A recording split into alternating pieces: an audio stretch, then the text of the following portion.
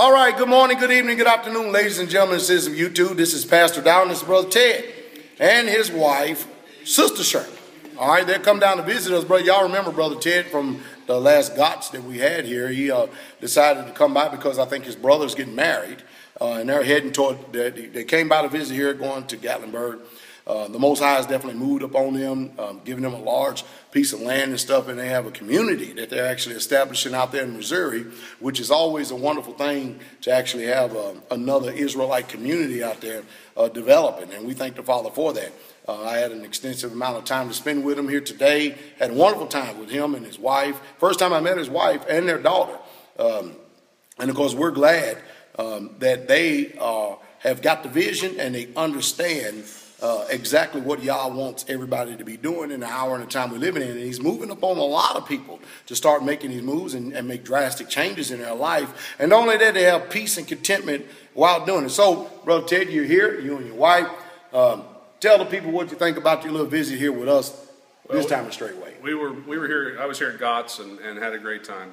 And wanted to bring my wife back and introduce her to you guys and show her what you've got going on here and what a great thing it is, and it's just a blessing to us, and we want to share that blessing back with folks in Missouri. So we just appreciate you opening your home for us and letting us come visit today. Well, hallelujah! And they called, and of course when they told me who it was that was coming, I said, by the way, come on. So it's Mama first time actually being here and stuff. So what did you think about your first visit here at Straitway? I enjoyed my first visit. It was really an eye-opening experience to see what all is going on, and makes it more real to me, I guess, now that I've seen it.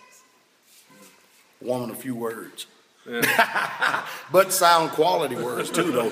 We've had a wonderful time with it. We've been to the greenhouse, been to the top of the hill. They saw some of the things that we're building, and plus it gives you a little bit more clarity too about exactly what we're doing. Exactly. And of course, am I as scary as everybody is saying that I am? Not at all. Scary. You know, people actually paint a picture, whatever it is, you know, it's their right to be able to do something like that. That's fine and good.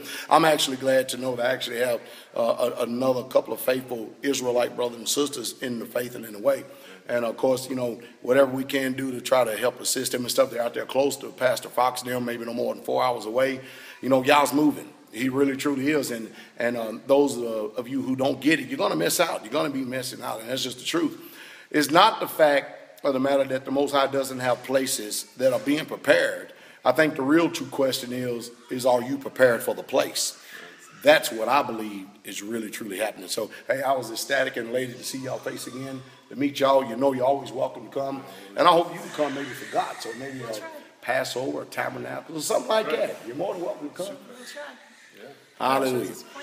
With that all said, we hope that y'all have a wonderful day. Hallelujah. Shalom, Pastor Fox, and all you people out there at Shofar Mountain. The King coming.